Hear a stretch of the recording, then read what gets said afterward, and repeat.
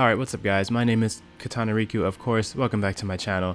Today I want to give my thoughts on the Shin Megami Tensei 5 new story trailer that just dropped about 30 minutes ago, or about an hour ago at this point actually. Sorry, I just lost track of time. And I have so much that I want to say, but I don't know how to structure it, and so I'm just going to make a video on it just to give my thoughts on what we've seen so far and just why this is just instantly the hype has shot up even more than it already has. So the first shot you see is of this green area. I don't really know what a lot of this is. A lot of the scenes in this trailer, it gives you stuff without context, so you're not really sure what's going on, but at the same time it piques your curiosity. I'm really glad to see that the female character, I mean, I knew she was coming back at some point. Obviously, a lot of people thought she was scrapped or something, but no, they definitely finalized her design back in 2017. I'm glad to see her back, and she looks awesome, way better than I could have imagined. Like, she looks dope. It's just a lot to take in on this trailer. You can see the return of that weird demon that I mentioned before with the somewhat humanoid face, or with hair, but instead of where his eyes are, there are holes, and his mouth is like a giant hole. You see some female character I think, walk into his mouth, and then he kind of walks away and disappears. Once again, it's another example of a scene that you get without any context, so you don't know what the heck's going on. And sorry for the clicking, this is me actually going through the trailer in real time as I speak. You get another shot of the heroine, the female character, which her design is awesome. She has like a plaid skirt, floral. It's like the school uniform, except it's a jacket. It's a lighter shade of blue, but it still has the white lilies on the jacket, and a white shirt underneath. And she says Tokyo is fading, which is really interesting, which is more proof that that trailer at E3 that we got in the West was just kind of like a marketing trailer. It said that they traveled to another dimension, but it seems like this Tokyo, or Dot, is the real Tokyo. They're confused on what happened while they were in that tunnel. What happened to Tokyo while they were in that tunnel is basically the question that they're asking here.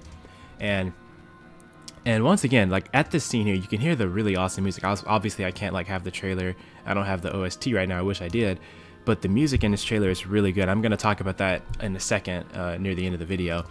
It seems like just this whole scale of war, whatever, is a lot bigger than I thought it was going to be, mainly because it doesn't just involve demons this time.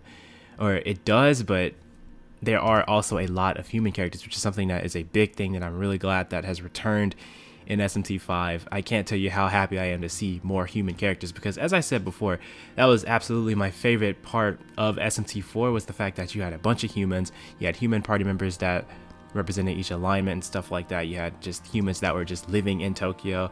This doesn't seem to be to the same degree of SMT4, where it's like a billion humans in Tokyo. Obviously it's not, you know what I mean, a lot of humans in Tokyo, and they're just kind of like doing their own thing. All the human characters are deeply tied to the story, it looks like, and there are a bunch of different students. You can see a guy that people say looks like Ryuji. I think he looks somewhat similar if you don't look at his face. You have the girl character, obviously the heroine. There's a grown man. They'd say something about Bethel, Japan, are dedicated to the security of Tokyo. I mean, so it is possible that there are more humans that we still have not seen in this game yet. They're talking about like the power of the Nahabino. They don't know where it came from, but we'll make use of it. I don't know what to make of that line. I'm kind of getting like faction vibes or something, but I'm not really sure. Like the Bethel of Japan is it would be like the Ring of Gaia, or like what was the other one in SMT4? I can't remember for some reason. I can't remember the name, but that's just what I think. You got more look at gameplay, which once again confirms that it's just going to be absolutely amazing. I'm really excited to just play this game. I gotta play this game.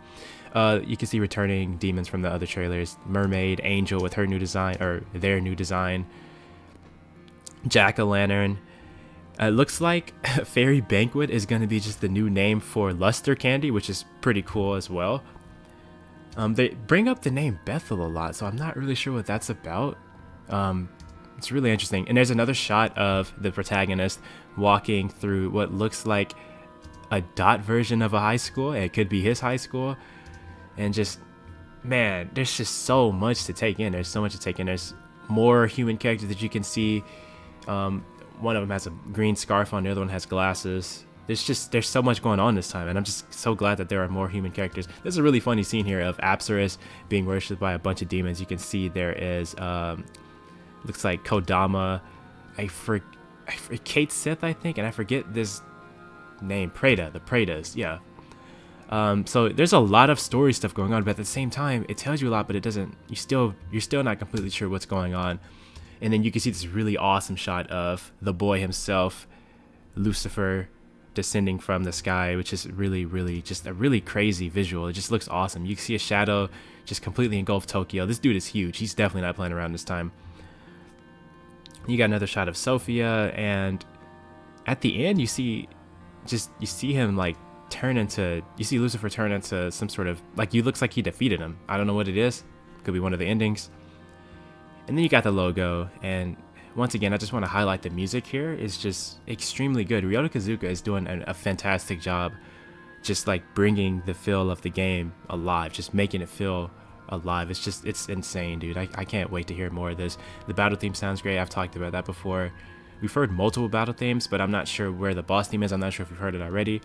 But just, man, hearing those atmospheric tracks, it reminds me of SMT4's main theme. It's just, at least the theme that played in the beginning of the trailer really reminds me of SMT4's main theme. Or the second track, about 40 seconds in. But oh my god, dude.